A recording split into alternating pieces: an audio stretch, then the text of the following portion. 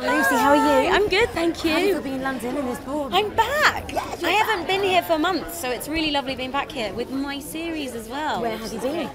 Been in Budapest, and then I've just recently been in Boston. So I've kind of been travelling a lot, but it's really lovely to be back here and be with the series. I heard you saying that it might not happen. What do you mean by that? It might not happen because I've been so busy. I've managed to be really. I was luckily allowed to be involved in 2 projects, and my schedule is, although amazing, it's incredibly kind of jammed. And there was a moment where I wasn't really going to be able to make much of the Little Drummer Girl press.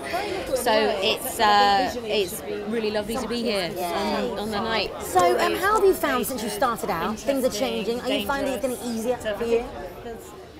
I don't know if it's necessarily getting easier. I think people knowing what you've done, that's a lovely feeling.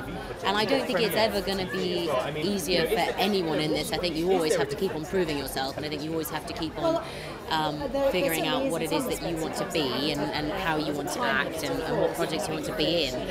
But I definitely have loved the feeling of knowing that people know what I've done. That's a nice feeling, and I can enjoy that, and I can feel confident by that. And what's the hardest thing about being on the big screen and being in this industry? The hardest thing, you know what's so funny is even though I've done all these amazing projects, they haven't come out yet, and people don't know what I've done yet. And even though I've got a couple of really great credits to my name, you know, I haven't been seen yet.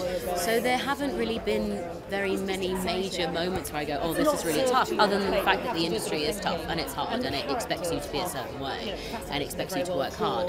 But that's the thing that I love doing. Just finally, Alexander, wow, you got to have a smooch as well. Oh my God. You know, I love Alex, and he's a really good mate of mine, and we had a great time.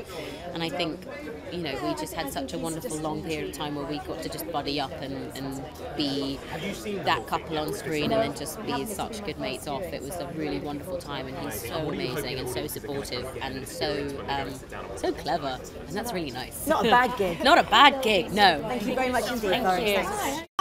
Thanks. The stuff in the school at home. No!